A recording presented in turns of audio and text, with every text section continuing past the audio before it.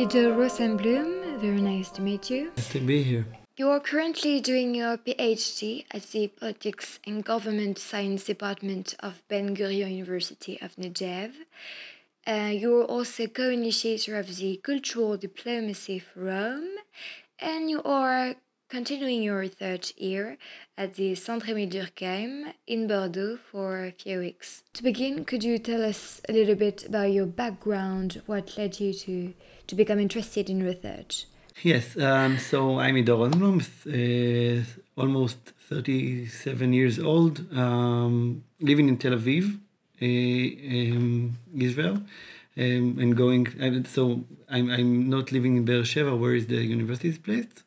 And my research is about Israeli chefs in the EU and how we can understand the Israeli-EU relations through the Israeli culinary scene in the EU.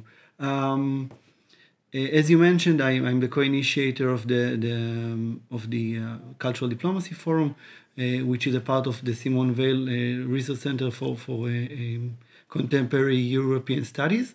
As a part of our forum, we are developing the connection and the relations between the diplomatic sector, academics world, and the world of culture. We are aiming to build relations that are for working together on projects, to take cultural diplomacy forward, both in the research area, but also in practice. That's it, more or less, I think. That's interesting. Could you just develop a little bit your research object? I feel like it's really interesting to me. Yes. After finalizing my MA, which was about the Israeli community in Berlin and how food is a central part of their identity building as a community and as a person, as immigrants, as diaspora. I started to see or to understand that there is a growing phenomena of Israeli-owned restaurant or restaurants that are run by Israeli chefs in the EU area, mostly in the big cities, but not just. Even here in Bordeaux, we have such restaurants. Not saying that Bordeaux is not a big city, but comparing to London, Paris, etc. So the phenomena is really interesting through my eyes because when comparing to other national cuisines that you can see in those cities, it comes from, let's say, it's from French cuisine, Italian, Thai, Mexican, etc. You just can choose. Those Israeli chefs are trying to avoid the use of Israeli cuisine. They are not shame or not hiding their Israeli identity as chefs, as persons, as immigrants. But when they are coming to tell about their cuisine, their cooking ideas, they are avoiding the idea of Israeli cuisine. Even when comparing the Israeli diaspora, the Israeli chefs diaspora in North America, they feel free to use the term Israeli cuisine. So I thought that it's really interesting, and I wanted to understand why they prefer to use the terms Mediterranean, Middle Eastern, Levantine, or in some other places, Tel Avivian cuisine or Jerusalem cuisine. And that was the starting point of my research. I must say that since then, I understand that the picture is more diverse, and there are some chefs that using the term Israeli cuisine. There are some changes, but this issue is very political, I think, and this comes with the way of how Israel is perceived in the EU. And by the EU, the citizens of the EU and the members of the nation states of the EU. And this is basically, in a nutshell, my research. That's really interesting. I have a personal question. Do you have Yes. any recommendation of Israeli specialty or Middle East specialty? It depends. Ooh la la. Well, first of all, if you live for the ones that lives in Bordeaux, there is two very interesting restaurants. One is more like fast food called Masa. I know. Yeah, it's really good. Yeah, it's a falafel place, Yes. which, and I'm not here to claim that falafel is an Israeli food. For sure, it's not. It's Middle Eastern, originally maybe from Egypt. There is the Palestinian kind of version, which based on chickpeas. But here in Bordeaux, where you have the Masa, which is more for the fast food, and there is another one that called Mampuku, which is it's the same owner. He's an Israeli guy, but in Mampuku he has partners. His wife, which is originally Japanese, and another partner which is half Vietnamese, half French. So they are creating like let's say a mixture of all cultures.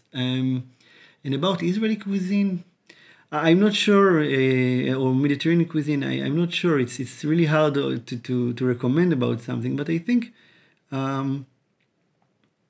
it's full of flavor. It's flavorful food that you can find many herbs or spices in, and this is what I like in this food. So yeah, that's it.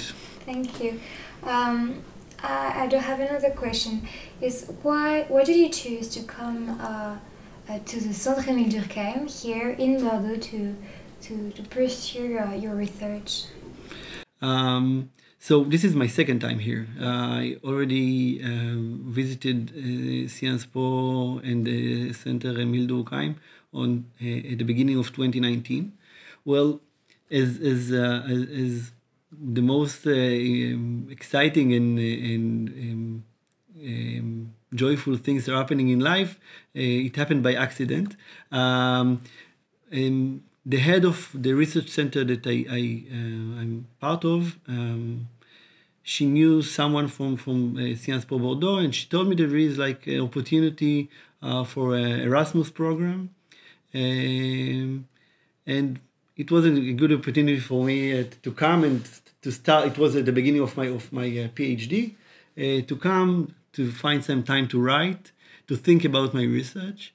And I really fell in love of the campus, of the people. I think the people here are so, first of all, open-minded and really have a good will to help, to listen, to give good advices. I was happy to listen and to hear some new perspective about my topic from students and from researchers as well. And then the corona happened during 2020. But the first opportunity that I had, I found a scholarship and arrived again to meet the same people and new people, to discuss my research, to tell them about how it developed in the last 2 years. And I'm really happy to be here again. Okay. Do you have any expectations of your stay with us? First of all, well, I want the sun will shine again. It feels like the winter is here, and we're in the end of June. But more seriously, well, I hope to keep share knowledge, to get some knowledge, to even to give my ideas and perspective. I think that I found here a very vibrant PhD students community. Well, they are very well organized, and it seems that they are very good friends, and they let me feel really welcome. So if it will be like this, it will maintain like that, and I feel it was worth the travel. I like to ask to the researcher, what do you do actually in your free time when you're not working? So due to my research topics, I love to cook, and I love to eat, and I love to go to visit markets, or even supermarkets. So it's so capitalistic, but I'm using my free time here a lot around the culinary. Well, if we are talking about nowadays, so I'm watching the Euro, which was very disappointing. Yeah, we will not talk about. We are all sad since yesterday night results. I love to do sports. I'm running, and when I'm at home, the things that I love to do the most is hanging out with my wife and my 3-year-old boy, which I really miss. But yeah. Okay. Well, thank you, Ido Rosenblum, to be here. You're really welcome again. And yeah, do you have anything to add? No, thank you for having me in this podcast, and thank you for the Centre Émile Durkheim to have me here in Bordeaux. And next time, maybe in Tel Aviv or in Be'er Sheva, in our campus, I will be glad to host anyone from this campus in our place. A pleasure. Yeah. Thank you so much. My pleasure.